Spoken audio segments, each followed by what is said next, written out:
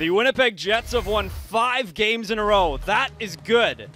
But they've lost 5 straight in Vancouver. That's bad. First period, this is good for the Jets. Eric O'Dell dishes to Yuri Tlusty up front, and he will beat Eddie Lack. It's 1-0 Winnipeg. And then late in the frame, check out the sweet, sweet feed from Lucas Spiza.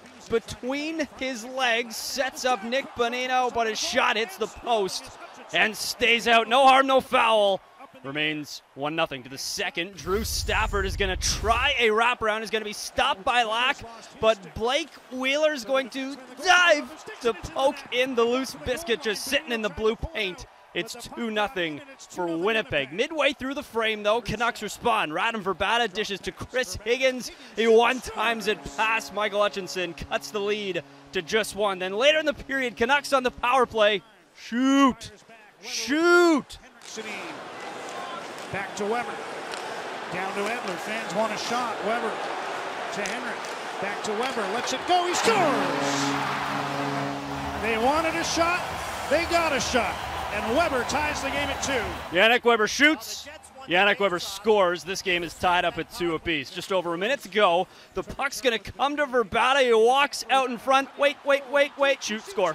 Vrbata pots the Canucks' 3rd unanswered goal of the period. It's 3-2 for Vancouver. Just over a minute left in the 3rd we go. Chris Tanev turns it over. Andrew Ladd over to Mark Scheifele. Quick wrister, but Eddie Lack. Very nice glove. One of his 26 saves in the game. And then a little over 30 seconds left. The Canucks ice it. Daniel Sedin over to his brother Henrik. He slides it into that empty net. The Canucks add one more empty netter as they score 5 unanswered in the game to take this one 5-2 the final. Now a bit of controversy surrounding Hutchinson getting the start in goal, as Pavlik had won all 5 starts on the Jets' 5-game winning streak. Hutchinson, he has now allowed 3 or more goals in 4 of his last 5 starts. Meanwhile, Radim Vrbata, hot. 7 points over his last 3 games.